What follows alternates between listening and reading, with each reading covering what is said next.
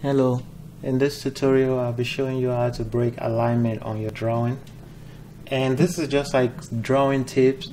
The situation where you would need to do this varies, but I just want to show you how to do it.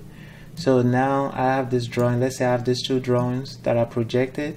So this drawing is projected from this view, so you can't really break any of it. You can move this left to right, but you can't move this left to right.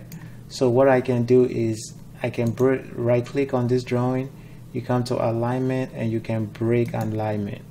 So now I'm free to move this view anywhere I want. So that is how you break alignment on the drawing. You just right click on the view that is locked to the other view and you break the alignment.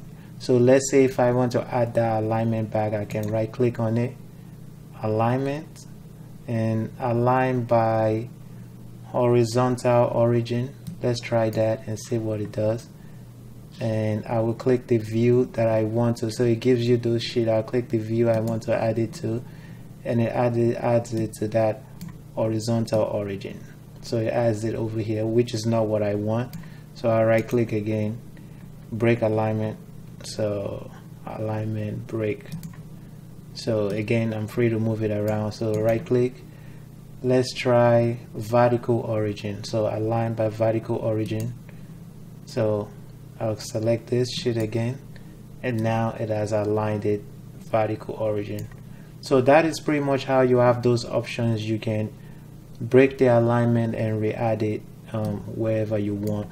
Or sometimes, depending on the previous company I worked for, sometimes we break the alignment and just put the view on a different sheet, because that's what we do in-house, so we don't necessarily have to have it to standard. So sometimes you might need to break the alignments on the drawing. Anyway, that's how you break and add alignment on SolidWorks drawing. Thank you, and I will see you in the next tutorial. Bye.